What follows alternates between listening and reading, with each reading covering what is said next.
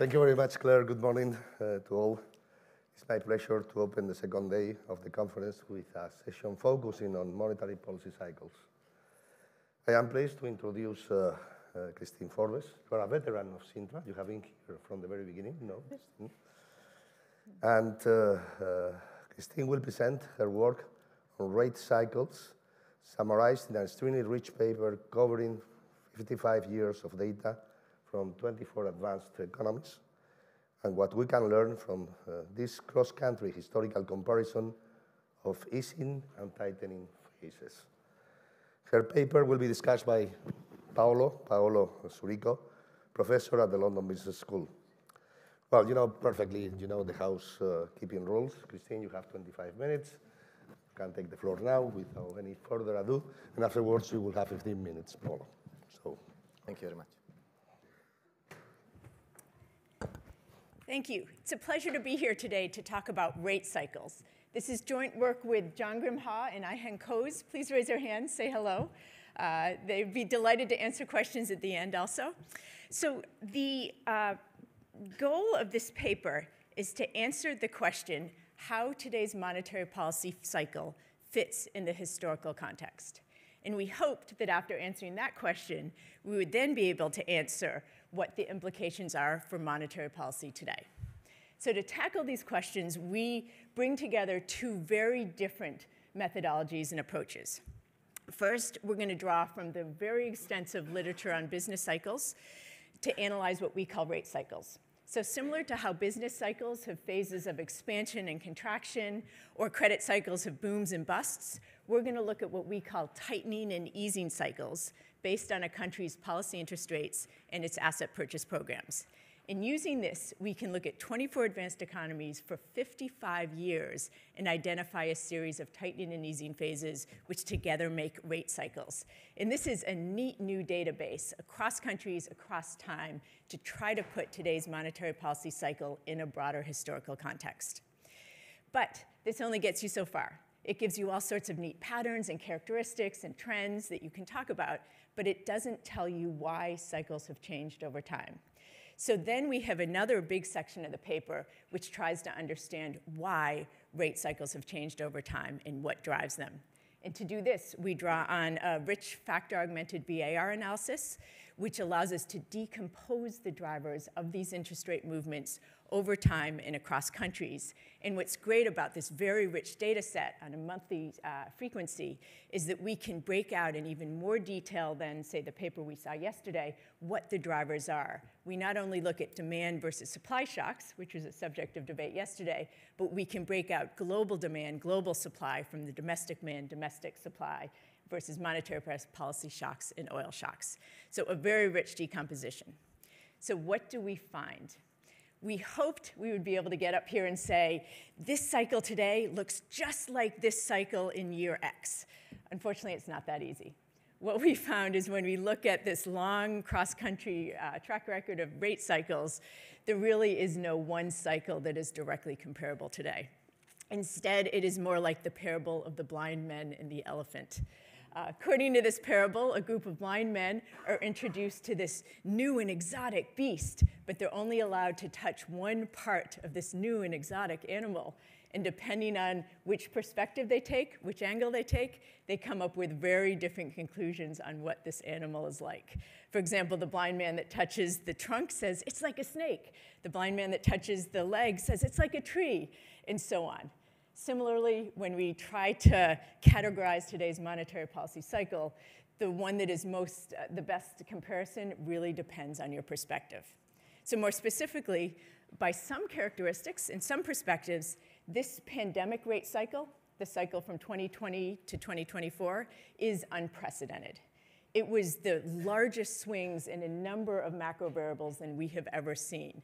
The tightening response was a bit slower than has historically occurred based on the macro data, but then it was followed by the most synchronized period of rate increases in the history of our data.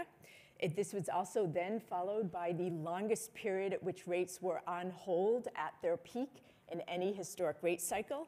so that as a result, today's rate cycle now is largely normalized, and most macro variables look about where they would look during historic rate cycles, despite these unprecedented moves in between.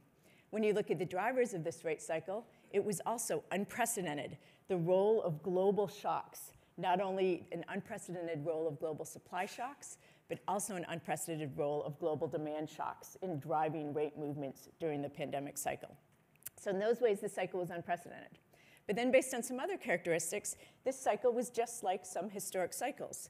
For example, the aggressive path of rate increases by a number of measures was very similar to pre-2008 tightening cycles, including where the level of interest rates is sort of settled at this point in the cycle. Also, the cycle was similar to historic cycles in the sense that demand shocks appear to have driven more of the movements than other sources of the rate cycle. And finally, from another perspective, if you take a step back from the elephant and compare this rate cycle over a longer historic period, focus on longer trends instead of shorter windows, this rate cycle looks like just a continuation of some longer-term, slower-moving trends. In particular, over time, we've seen a larger role for a global factor in driving interest rates. It's increased even more in terms of explaining interest rates than driving business cycles or inflation cycles. And we see an increased role for global shocks over time, and especially a larger role for global demand shocks in driving cycles over time. So based on your perspective, this cycle is unprecedented, just like some historic experiences, or just a continuation of longer-term trends. So what do we do in this paper? This paper, there is a lot in this paper, if you've had a chance to look at it. I'm only going to be able to touch the surface today. What I'm going to do is just give you some highlights from each of the sections, a little bit more on the methodology, especially how we define the rate cycles, and then a little bit more on the shocks driving the cycles.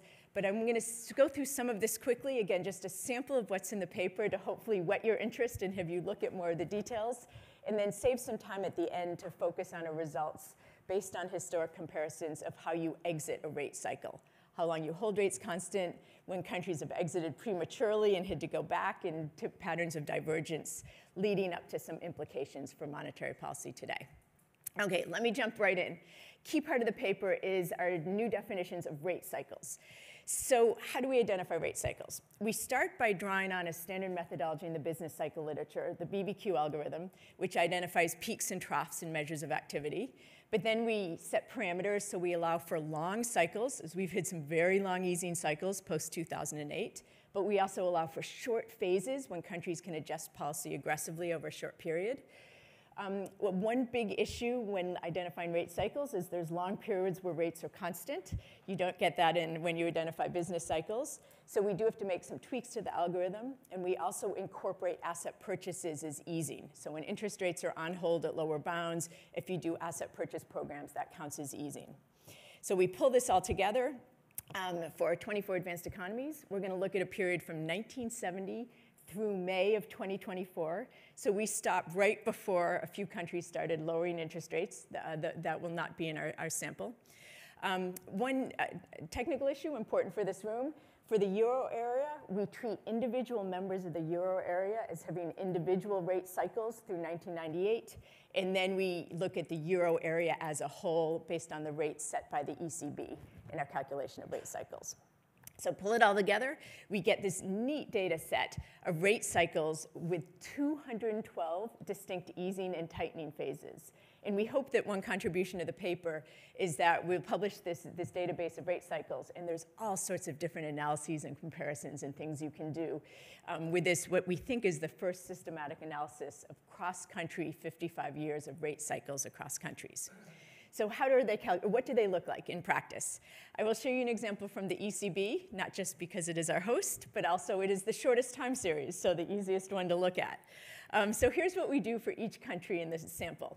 We graph the policy interest rate in black, and then the purple is the identified start of tightening cycles, the red is the start of easing cycles, the orange is the announcement of major QE programs, and the blue is the announcement of QT programs. And so ECB has had 3 tightening cycles, The most recent, starting in 2022, has hit 2 easing cycles, including a very long one starting in 2008 and going through the pandemic. What's neat is if you track these turning points of the cycles with historic narratives of changes in monetary policy, they fit quite well. For example, this fits quite well the very nice narrative of the history of the ECB's monetary policy written by Philip Hartman and presented at Sintra a couple of years ago. One other thing to just point out for the ECB, you see this little hump in 2011 when the ECB raised rates twice and then quickly reversed course. So in our sample, that does not qualify as a rate cycle because it was reversed so quickly. Instead, in our database, that will count as a preliminary adjustment, where a country tried to adjust rates and get out of the cycle and had to reverse course. We have a whole analysis in the paper about preliminary adjustments, their incidence, what causes them, macro patterns. I probably won't get to that today, but happy to answer questions on it in the Q&A. So that's the ECB. In some sense, that's the easiest one in our sample. Just to give you a contrast, the country with the most rate phases in our sample is the US. You see a lot more rate phases earlier in the sample. One thing I just want to point out about the US is if you see the graph of the policy interest rates in black, the lines look quite different earlier in the sample.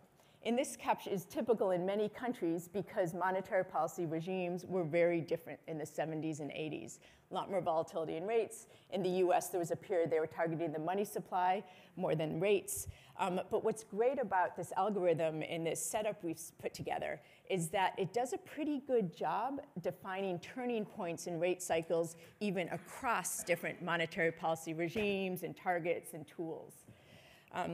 Okay, I could show you graphs like that all day. They're fun to look at. They're in the back of the paper. Instead, the point of it, though, is to then look at the characteristics of these rate cycles. So next, we look at a series of sort of standard characteristics from the business cycle literature on these rate cycles. And then we can do all sorts of fun comparisons in how they compare across countries, across easing and tightening phases, et cetera. So lots of graphs in the paper of things like this for anyone who likes random facts. Easing or tightening phases, on average, are quite a bit shorter than easing phases. Tightening phases last an average of 49 months. Easing phases last an average of about almost 80 months. So lots of facts like that. But what I'm going to do is skip over a lot of them and just focus on the results we have for how the characteristics of these phases have changed over time. So let me jump to that. I have a bunch of graphs like this. We're going to focus on 5 different time periods. The first 2 were before the creation of the ECB, the rest after. The red is the most recent pandemic rate cycle. And we look at some of these standard characteristics of rate cycles across the 5 periods. Easing phases on the right, tightening on the left. What you see for easing phases, and we have a lot more data on this in the paper, is there's not a lot of patterns. Easing phases have sort of evolved in some ways, but it's not a consistent pattern since 1970. In contrast, tightening phases show a very distinct pattern, whatever statistic you look at. Tightening phases have become more muted over time. Less rate hikes, slower pace of rate hikes initially and overall, slower overall increase in rates during tightening cycles until the pandemic cycle. During the pandemic, tightening cycle became more aggressive again and more typical of historic rate cycles. And that is also true when you look at what happened to policy interest rates. So this is the graph of the median policy interest rate in our sample for the 5 different periods. Red, again, is the pandemic cycle. Rates started lower than at any historic cycle, but then were raised aggressively, so they've sort of settled and bounced around what is typical of pre-2008 rate cycles. And the big question then is, of course, will they settle around there or move lower, more similar to the post-2008 cycles? Then we look at a number of macro variables around these rate cycles. Again, focusing on the 5 different periods. Each line, again, different period. Red is the pandemic cycle. We look at a range of macro variables, inflation variables. Here's a sample of 4. Whatever variables you look at, and t equals 0 is the start of tightening phases.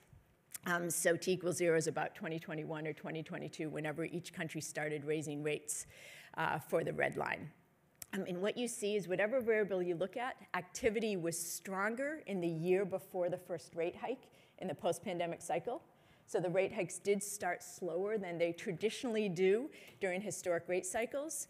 But then what's interesting is you see this aggressive path of rate hikes meant that each macro variable has gradually normalized, slower for inflation than the other variables, so that each macro variable has now roughly settled around where it would be at this stage in a historic rate cycle. So even if central banks did start a little slow, they were so aggressive in their hikes and holds that most macro variables have largely normalized, but that is consistent with interest rates largely settling at a higher level than has occurred since 2008. So those are just some of the patterns we find in the data. Now the next task is understanding what drives these cycles. What's behind them, what's behind the patterns over time. So we start by looking at a number of patterns of synchronization of rate cycles over time. This is one graph which shows the share of economies increasing rates in blue, share decreasing rates or doing asset purchase programs in red.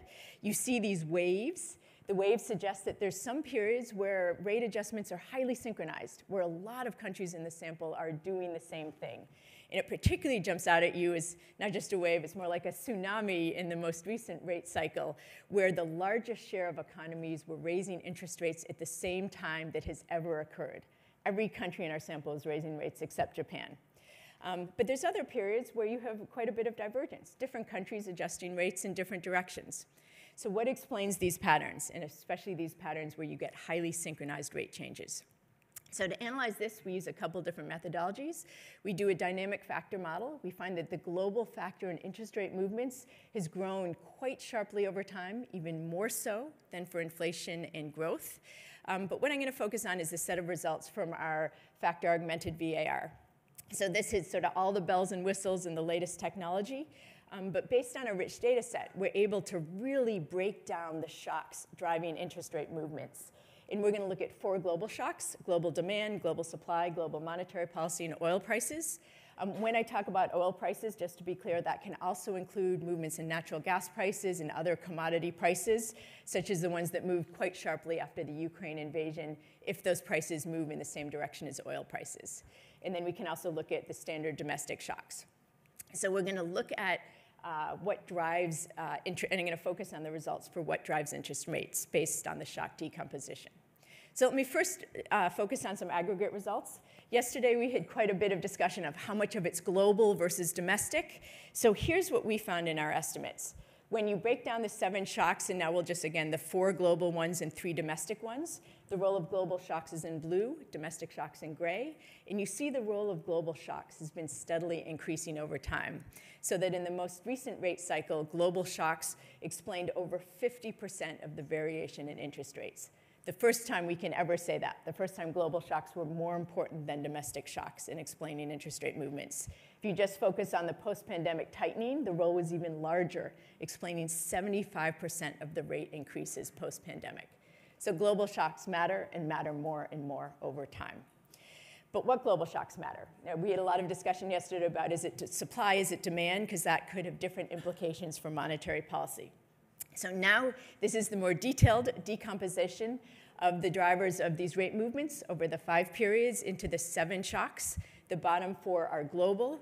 The top 3 are domestic. And again, you see the increased role of the global shocks, and now you see why.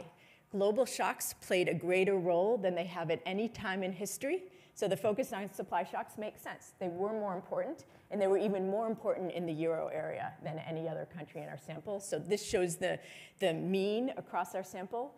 Again, there is some important divergence. But what also jumps out at you is that while global shocks played a greater role than they have historically, global demand shocks played an even greater role.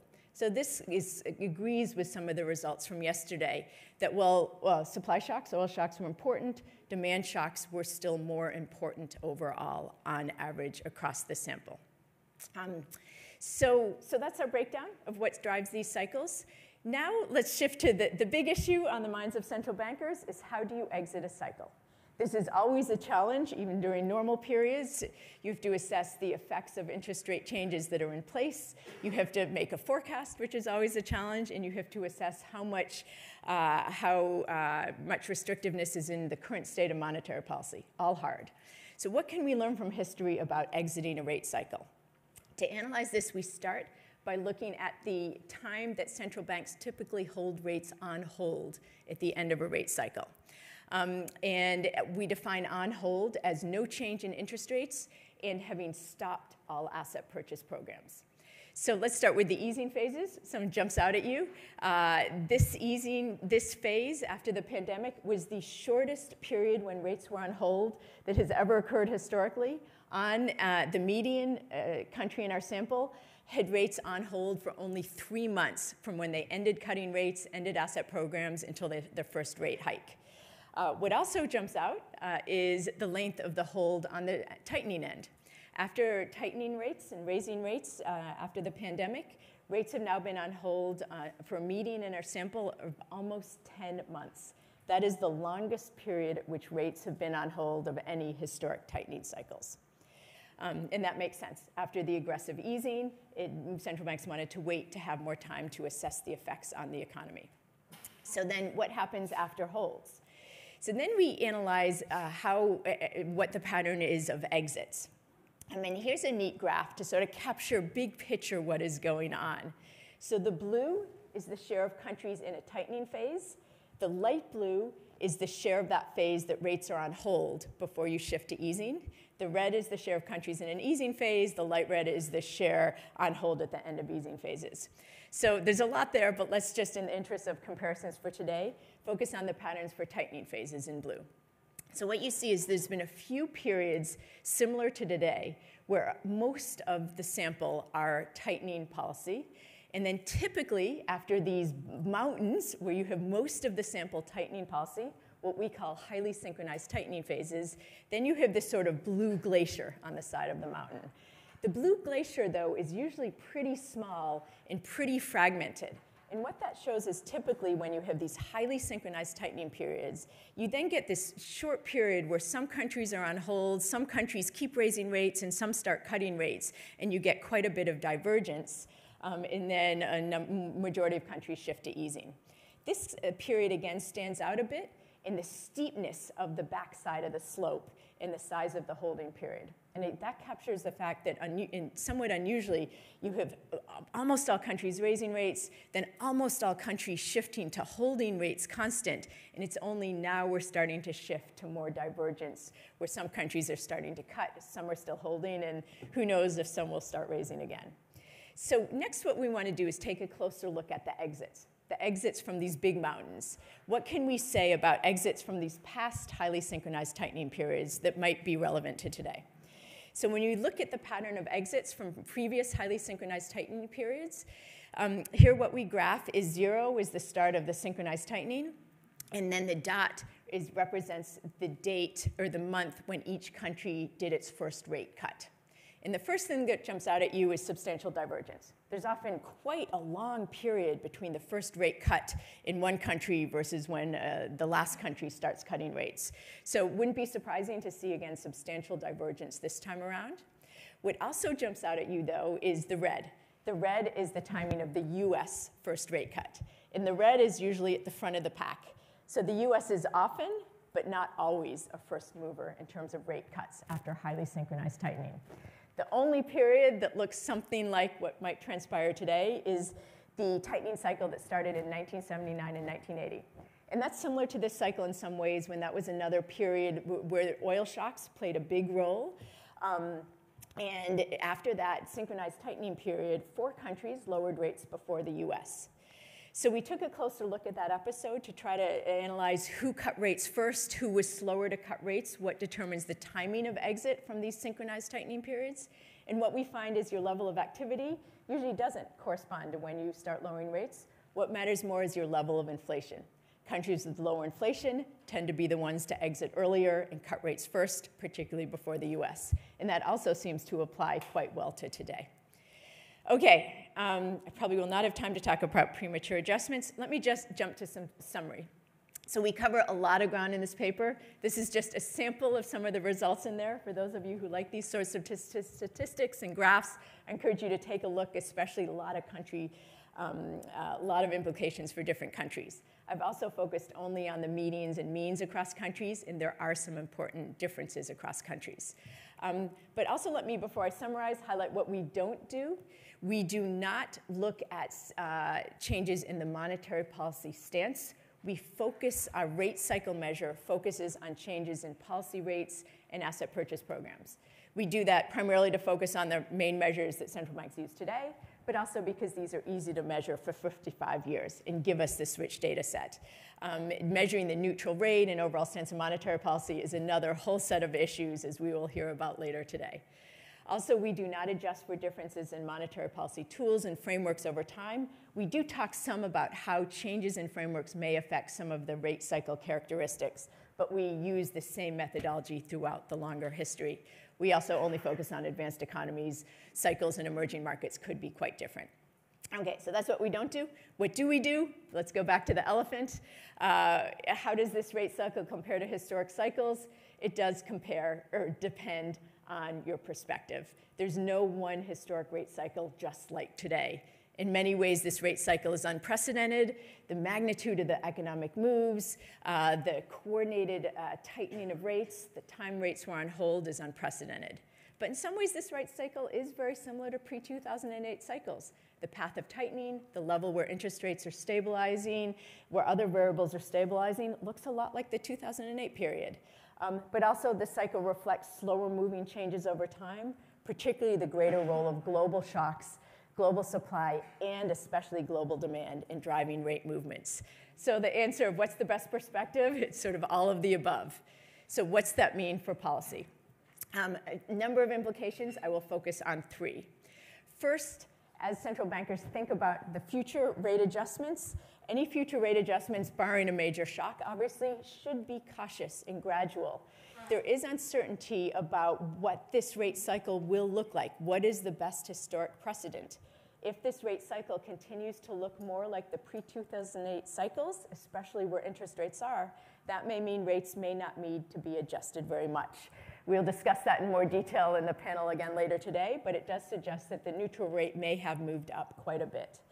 Also, the results based on the shocks behind rate movements suggest that while central banks will obviously adjust based on domestic circumstances, we're likely to see more divergence in rate movements over the next period as we shift away from this highly synchronized tightening phase to the next stage. Second key result is that monetary policy decisions will be increasingly driven by global shocks. Central bankers will focus on, obviously, domestic inflation or activity based on their domestic mandates. But in that context, global shocks matter more and more. So the backdrop will be a greater role of global shocks in driving interest rate movements. And finally, what this also suggests is that it's going to be increasingly important to differentiate behind the drivers of the global shocks. There is a tendency to sometimes equilibrate a global shock as a supply shock, and that has certain implications for monetary policy. You can tend to look through it more. There may have been that misperception during the pandemic when there was so much attention to the supply shocks. There may have been a tendency to think global meant supply, so you didn't have to respond as forcefully with monetary policy.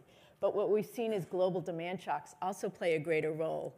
So it is increasingly important going forward to differentiate between how much of a global shock is demand, how much is supply, because that will have first-order implications for the appropriate path for policy. Thank you.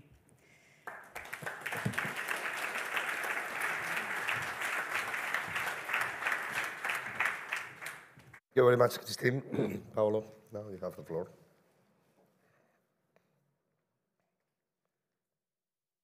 You have almost dovetailed. Thank you very much. It's an honor to be here and discuss this very nice paper.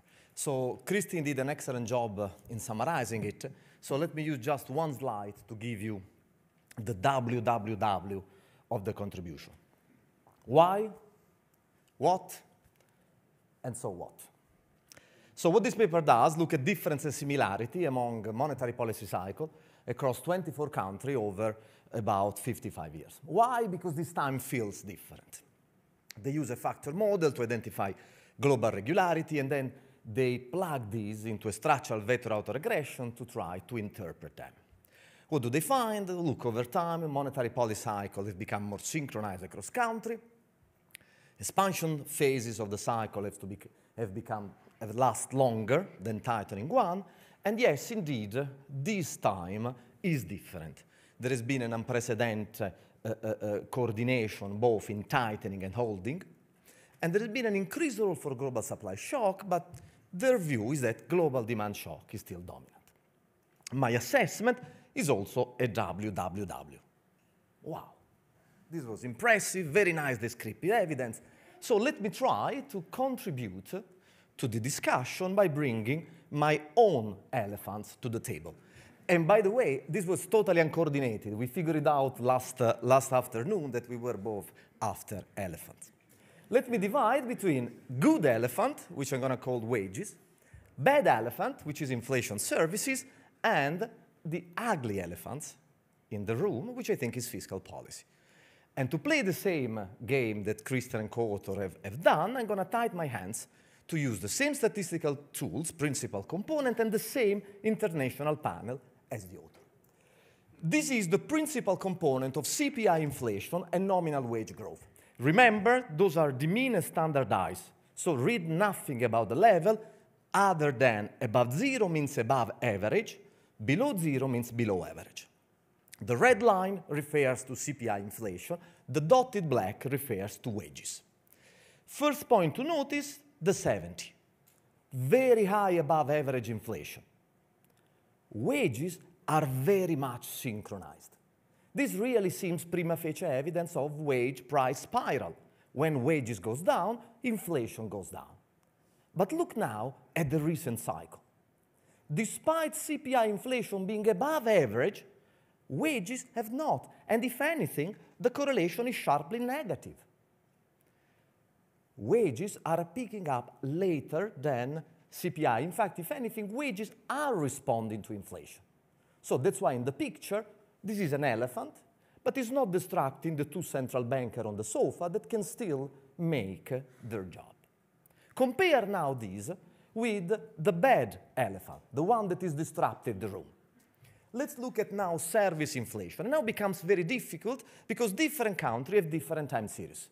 So the US on the left since the 60s, the United Kingdom since 89, the euro area for the more recent period. And this is indeed a principal component. For the euro area, the headline inflation in red and the black dotted line is services inflation. Let's start with previous recession. And look at this. Those are three separate recessions. The 70 for the US, the 89-92 exchange rate mechanism for the UK, and the financial crisis for the euro area. But they all share a sharp regularity. Service inflation, globally, and headline inflation are synchronized. They peak at the same time, and they calm down at the same time. But this recession is different. Service inflation peak between 6 months and 1 year later. This implies that there is a period in which service inflation is going up while headline inflation is going down. So actually, in fact, there must be negative inflation to compensate for that movement. This is consistent with the structural reallocation story that Lucrezia, Silvana, and Veronica Guerrieri have showed us could have some bite for the recent episodes. There are some sectors that are becoming more productive. There is a shift in the labor force toward those sectors. There is an impressive in wages demand. Do you remember this match what I showed you in the previous graph, that wages are raising when headline inflation is going down. So still is a bad elephant because it means services and inflation might be more persistent than we thought, but it's not as bad as we think because if this is a better allocation of capital, then monetary policy can afford to be more accommodative of what we would have otherwise done. Unfortunately, however, there is a very ugly elephant, and you can see for how painful it is for the central banker in the picture. What you see as a red line is the principal component of CPI inflation, and as a blue line is the principal component of GDP growth. The dotted black line is the first principal component of fiscal deficit. A first point to notice, in the 70s, fiscal deficit has been on average. So I don't think we can explain the 70s inflation with fiscal sustainability. Look, however, the great financial crisis of 2007-2009. GDP growth goes well below average, and fiscal deficit becomes expansionary, very much below average. Then, however, there is the austerity. And despite the slow recovery, look at the fiscal deficit that shrink actually become a fiscal surplus. Slow recovery becomes even slower, but look on the right chart, there is no inflation. Contrast this now with the 2020-2024 cycle. The fiscal deficit expansion, it is as big, if not bigger, much below average than during the financial crisis. However, because of the pent-up demand, the output loss is much lower, if anyone, relative to the global financial crisis. And still, fiscal deficit is below average. This is the denominator that is growing a lot because of pent-up demand, but the numerator of the fiscal deficit to GDP ratio is not moving. There is no austerity. There is a soft landing, but CPI is picking up. Remember that monetary policy in the two cycles has also been very different. Accommodative monetary policy was much more prolonged during the financial crisis, in the aftermath of it, than it has been now. So yesterday, Jordi was saying, how about if the aggregate demand has rotated because of accommodative monetary policy this time? And Giorgio pointed out that, if anything, monetary policy has been more accommodative in the aftermath of the financial crisis rather than the pandemic. So my challenge for you, Jordi, is how about if the rotation in the aggregate demand is due to accommodative fiscal policy rather than monetary policy? There is a lot of discussion, policymakers, academics, what would have happened if interest rates were cut 6 months earlier? Look, but they were low for longer after the financial crisis. My instinct is that cutting interest rates 6 months earlier would have not made such a big difference. However, the question for you is, will tighten fiscal policy? If fiscal policy would have tightened 6 months ago, would have inflation been different? In other words, President Lagarde, Governor Bailey, is there not here perhaps a trade-off on the one hand between slow recovery and no inflation, and on the other hand, soft landing and high inflation? Could it be that the trade-off faced by monetary policy is fiscal in nature? You might say, okay, those are correlation. Let's distinguish them from causality. So I'm going to rely on my own research to do this in the next slide. Tom Sargent said that the virus was the Third World War because it was a common enemy, because the size and breadth of government spending was as large as during the war. Just to give things in perspective, the Marshall Plan was 4% of US GDP in 1948. The US, the UK, and the Euro area public spending has been enormously larger than that. So here I'm using US data for 125 years of data in a joint paper with another fantastic PhD student. We are very lucky to have a London Business School, and it's going to be on the market next year. We use government spending instrumented by Ramey military spending news. So this is not Moritz war shock that destroy a country. This is an exogenous movement in government spending for a war happening somewhere else. Government spending peak for 4 years, and then it goes to pre-shock level. This is financed with debt, as you see in the fiscal deficit coming in the middle chart. But look at the right panel. This is the impulse responses of log prices. So this is the slope of these impulse responses is inflation. Inflation in the first 4 years, which is as much as the fiscal expansion lasts, increased by 0.5% for a shock that has the size 1% of GDP. Let me make a back-of-the-envelope calculation. Euro area government public spending has increased by 6.5% in 2020. According to our estimate, this has contributed between 2.5 and 4% of euro area inflation between 2022 and 2023. 1/3 of euro area inflation. In UK and in the US, where fiscal expansion has been even larger, we go closer to 50%. So my question is government expanding inflationary or not? What we show in that paper, that depends on the composition. The beauty of, is a terrible word, beauty, I apologize for that, of military spending, is that he has a composition of government consumption, government investment, but above all, tilt government spending towards public R&D. So in the short run, government consumption act quickly and move output and inflation in the same direction. Oh, this is a different one. I wanted to point it out. You see in the first part of the horizon, output goes up and prices goes up. So it looks like a demand shock, because this is mostly government consumption.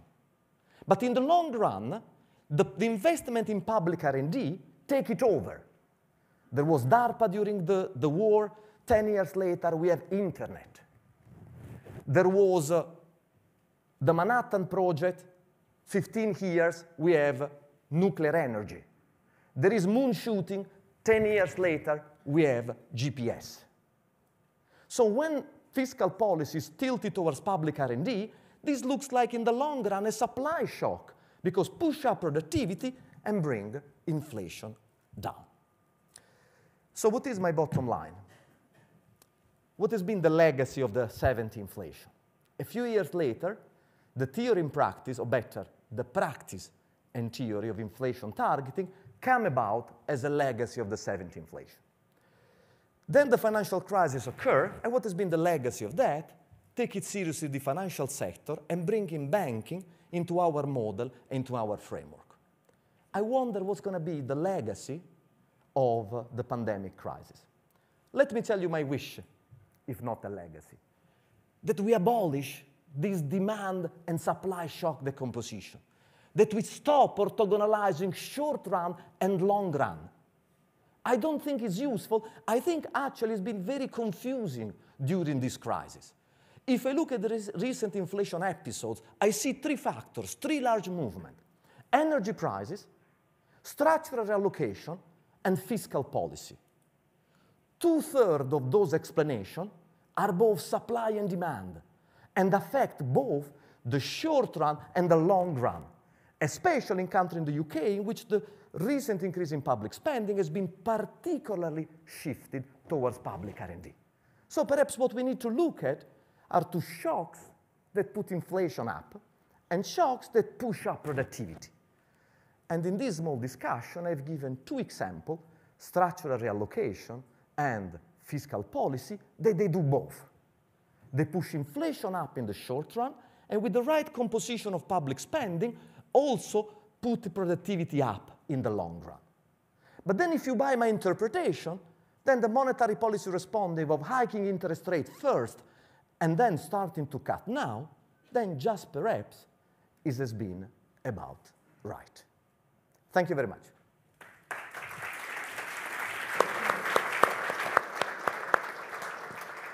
Thank you very much, Paolo. I think that is very important to bring the fiscal dimension to the discussion. I don't know whether, Kristin, do you want to Yeah, comment? sure. I have lots of thoughts, always. Actually, I have a couple of comments. So first, I think your addition of wages and services to some of these comparisons is super interesting.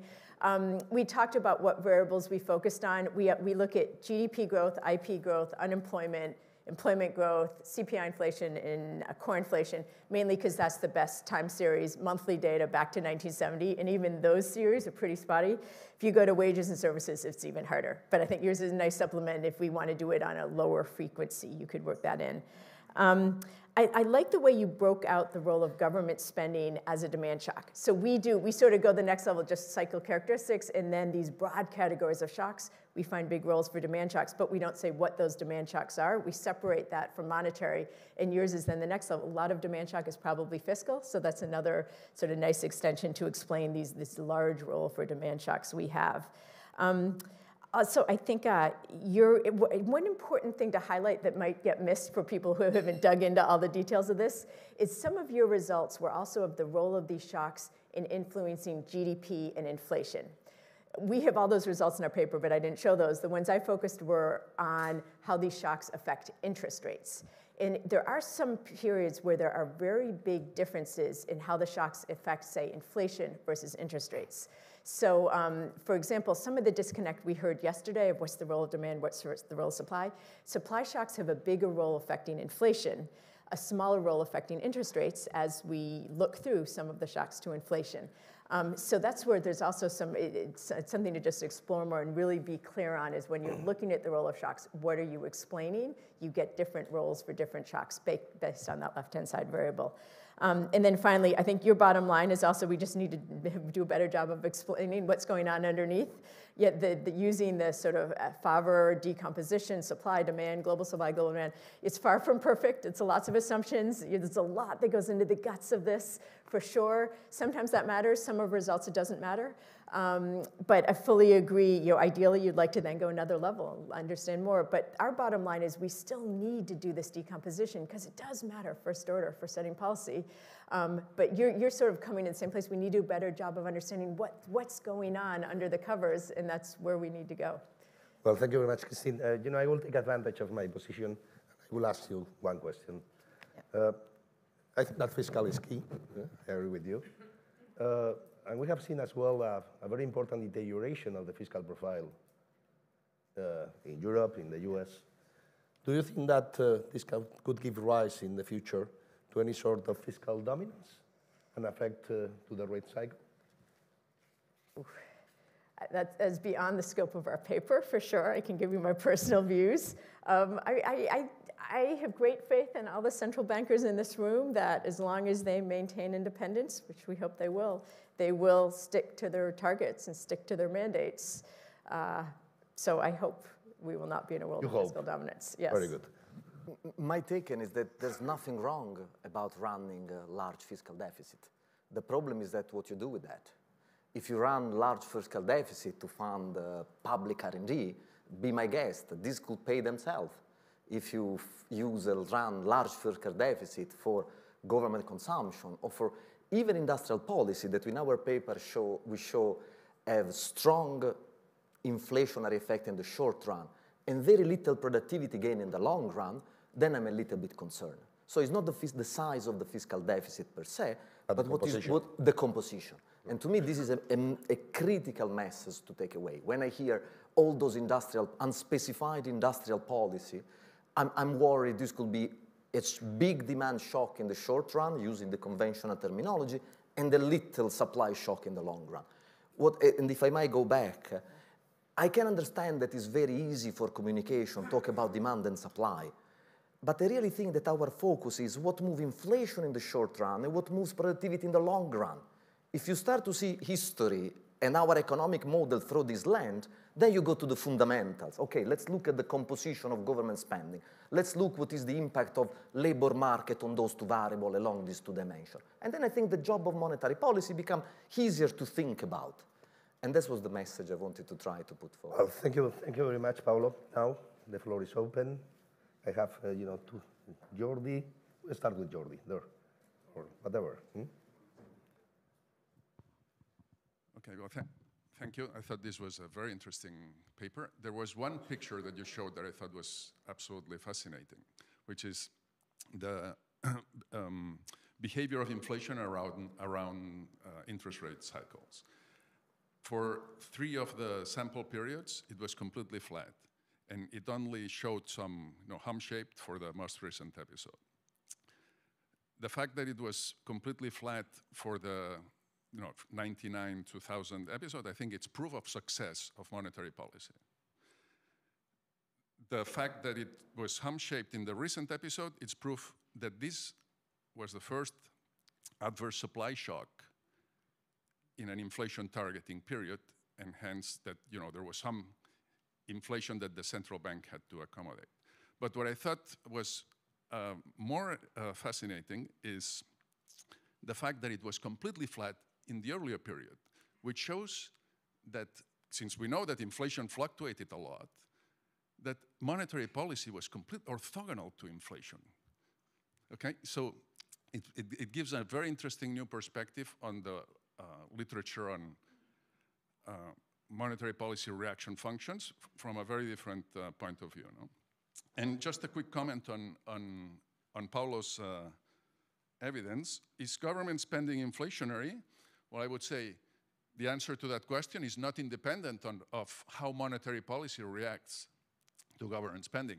When you use empirical evidence, with data going back to 1890. Okay, so presumably monetary policy now is very different from what it was before, as their paper actually shows. And we do control for that, have sample analysis exactly for that reason. I have here Joaquin, and there are two. Let's collect three questions, and we can respond afterward. Joaquin. Thank you very much for these excellent presentations. Let me come back to the synchronization of monetary policy and your database. Over the last 55 years, the world changed a lot. And I ask myself about the time consistency of this synchronization. Isn't that pretty much dependent on what happened over the last 55 years in terms of globalization? And could there be maybe now coming a kind of a new period where maybe deglobalization, we do not really know if that is the case, but take that assumption it could be, is now kicking in, and this might lead to further desynchronization? Maybe that's the question for you. And maybe it's more an observation over the last couple of 2 years. When inflation is getting above 10%, I have to admit, from a central banker perspective, it doesn't make too much difference if it is supply or demand driven. Let's take another question there, and you can respond afterwards. Yes, so fascinating paper, and please go to the point. We have only theoretically 2 minutes.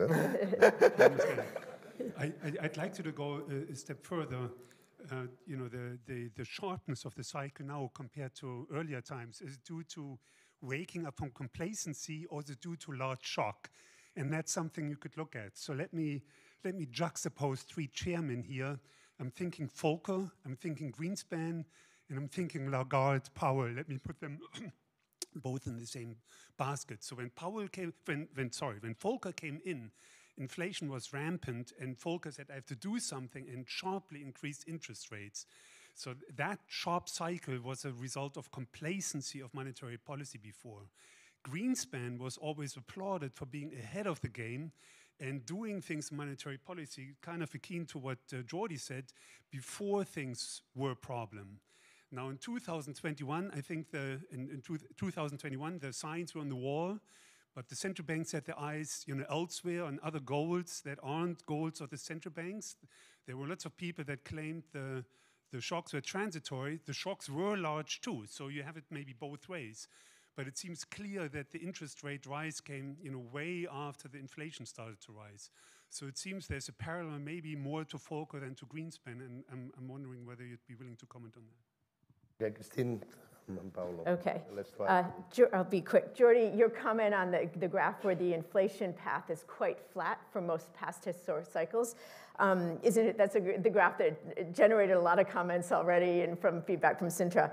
Just a couple points on that. One is that is also the median and averages. When you do it for individual countries, you do get more dynamics. In some cases, not all though. But overall, you're right. There's a number of possible reasons. One is a flatter Phillips curve, and one is just that monetary policy has largely worked pretty well in the past. We sort of see what's coming, you adjust in advance, and then you flatten the effect on inflation. So that is definitely consistent with that. I'll jump to Harold. Your comment, I don't think we can sort of comment on the strategy. One comment, though, is the easing cycles have largely gotten longer. So it is just the tightening cycles that are shorter. Whether that is complacency or large shocks, that's a great research question that can now be answered with this database. So I'm happy to share it if you want to dig into that. But then that also actually leads to Joaquin's, your question. The synchronization, what drives it? And also, again, the patterns of the cycles. There's increased globalization, increased role of global factors. But that can be broken into 2 components. It's larger global shocks, which we document, and it's a larger similarity in the responses of central banks to a given global shock. So that is, those 2 drivers are important. And then looking for, and why are we all more connected? Sure, some of it is increased trade and globalization, but the role of the global factor increased even before the period of hyperglobalization. So I think there's more to it. Some of it may be shared frameworks by central banks, some things like that, that will probably not go away. But if you look again at what drives this increased global factor, large global shocks, even if we do desynchronize or break into groups, probably won't go away. We might get even bigger global shocks. Will central banks still respond in similar ways? That it's not clear how that will evolve. But I'm not sure. I wouldn't expect this pattern of increased global factors to fade, given that some of it is just the size of the global shocks, which are bigger. And the world is still going to be very interconnected, even if it's interconnected in different ways than it is today. Paolo. A quick word just to clarify with Georgie. Is government spending inflationary? Depends on the composition and depends on monetary policy. On the composition, we find that if it's tilted towards public consumption and to a less extent to public investment, is inflation in the short run. If it's tilted toward public R&D, we found that it actually is not inflationary, actually, if anything, is deflationary in the long run. And yes, monetary policy is super important. If we don't have interest rate, we get very different result, but we do have interest rate and we look at different subsample, so you can think of this result at the net of the historical response of monetary policy. Thank you very much, Paolo. I think that we have time for two more questions, a couple of questions.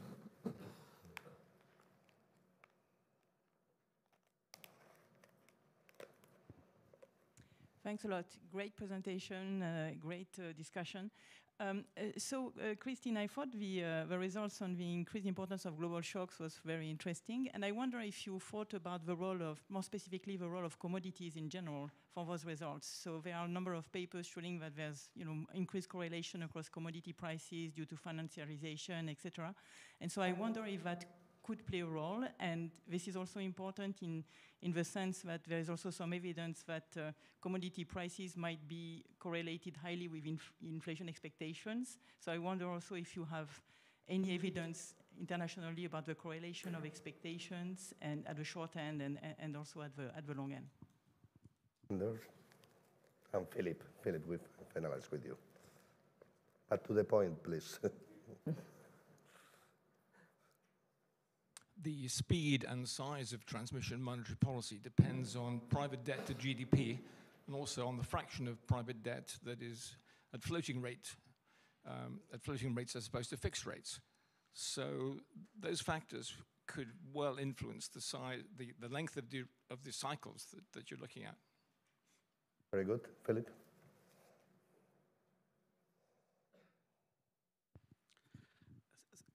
So I thought this was a very good paper, and as you said, Kristin, it's going to feed a lot of future research. And one element, which I don't think you can answer now, well, unless you find a very good way to do it, is the trade-off between the peak and the hold. Because essentially, it's always debated, do you go up more steeply, knowing that that may bring inflation down more quickly, and therefore the hold will be lower, versus maybe having a lower peak, but then needing to hold it for longer. So I don't know in the history of this what you can do about it.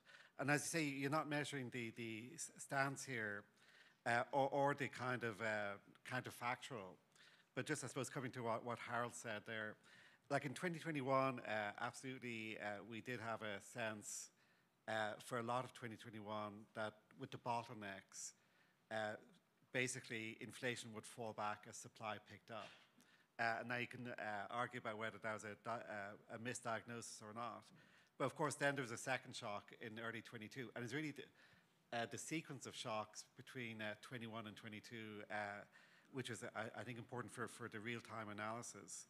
So this goes back to I mean, I think what you've done is all very sensible, but maybe within this data set, there are also ways to think about the different phases, because it's not just about turning points. It's about going from accommodative to normal, from normal to tight, and back again.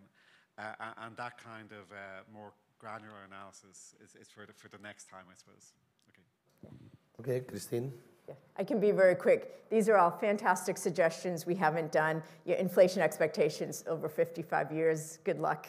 That would have to be a much narrower analysis. We did think about commodity prices, but you really can't identify those separately from oil. I think a lot of that is in the oil shock there, but you could definitely dig into that further.